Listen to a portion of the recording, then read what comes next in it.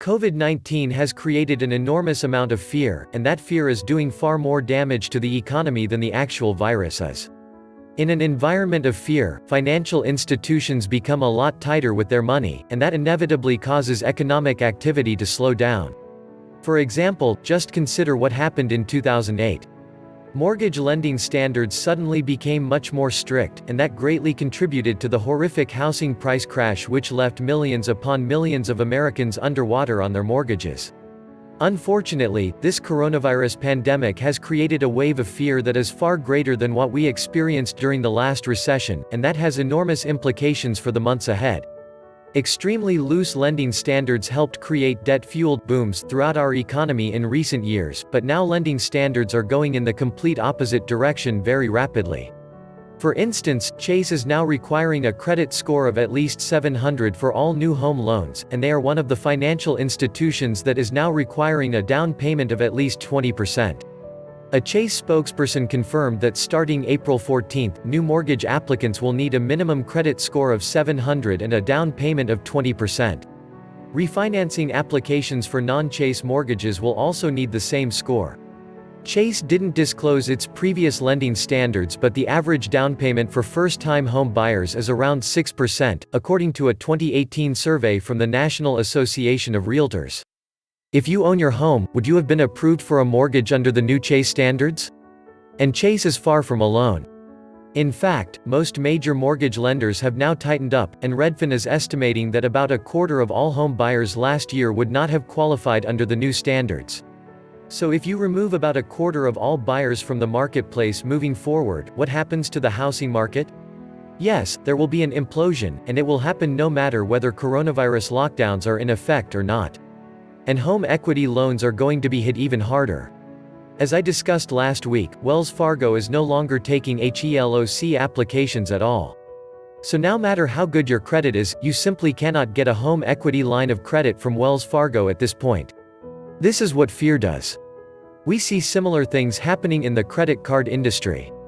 Standards have been greatly tightened for new customers, and in some instances existing customers are having their limits slashed or their cards suddenly canceled.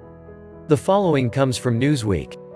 Analysts warn that credit card companies are lowering credit limits and canceling cards, often without warning, amid the pandemic-induced economic crisis, just as they did during the Great Recession.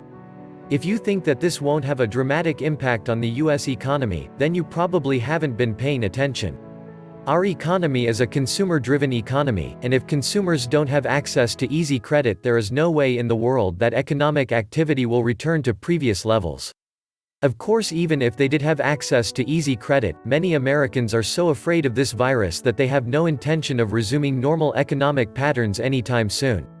Here's hoping you enjoyed the last movie or concert you attended, because if the results of a new survey are accurate, it may be a long time before such events are ever popular again. According to the research, 40% of Americans plan to avoid public spaces unless absolutely necessary, long after the coronavirus pandemic has subsided. The survey, commissioned by Vital VO, asked 1,000 U.S. adults about how they envision everyday life in the wake of the coronavirus. All in all, it looks like there are suddenly a whole lot more germaphobes in the land of the free. Over 4 in 5, 82%, said they are now more aware of, and concerned about, cleaning protocols in public areas.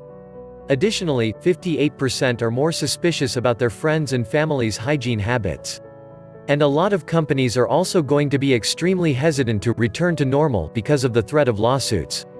Earlier today, I was stunned to learn that 771 coronavirus-related lawsuits have already been filed. Hundreds of lawsuits stemming from the coronavirus pandemic are rapidly amassing in state and federal courts, the first wave of litigation challenging decisions made early during the crisis by corporations, insurance companies and governments. Claims have been filed against hospitals and senior living facilities, airlines and cruise lines, fitness chains and the entertainment industry. 771 as of Friday, according to a database compiled by Hunton Andrews Kurth, an international law firm tracking cases that emerge from the pandemic. Isn't that insane? I have repeatedly warned my readers that it will be exceedingly difficult to return to normal in our overly litigious society, but even I didn't expect so many lawsuits so soon. And this is just the beginning. Eventually there will be thousands upon thousands of coronavirus lawsuits, and they will tie up our courts for the foreseeable future. This pandemic just seems to be magnifying everything that is wrong with our society, and at this point the future looks so bleak that even perpetually optimistic Warren Buffett is throwing in the cards. A 95% plunge in passengers. Billions in losses. A rush for new debt. A recovery that executives expect to take years. Coronavirus is roiling the airline industry, and the Oracle of Omaha has seen enough. Warren Buffett told investors Saturday that Berkshire Hathaway has sold its entire stakes in the 4 largest U.S. airlines, American, Delta, Southwest, United, as the pandemic upends another bet on the sector that the famed investor had shunned for years before a surprise return in 2016. Buffett understands that fear of this virus is going to paralyze air travel for a very long time to come, and he is getting out while he still can. But if our society cannot even handle COVID-19, what will things look like once much worse things start happening? It has been sobering to watch how rapidly our snowflake society has melted during this pandemic.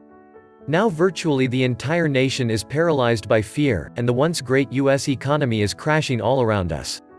And the really bad news is that this is just the beginning.